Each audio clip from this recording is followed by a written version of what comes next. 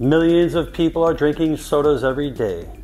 Diet sodas, regular sodas, and what about all the sugar they're putting in their body and the damage they're doing from the inside? But what about the outside, like our teeth? But I want to warn people about the dangers of soft drinks. It's not just the sugar sodas, it's the diet sodas as well that harms our teeth. It's the acid in the sodas that eats away at our enamel of our teeth. And this can create cavities, leaving stains on our tooth surfaces, and it can eventually erode the inside of the structure of the tooth.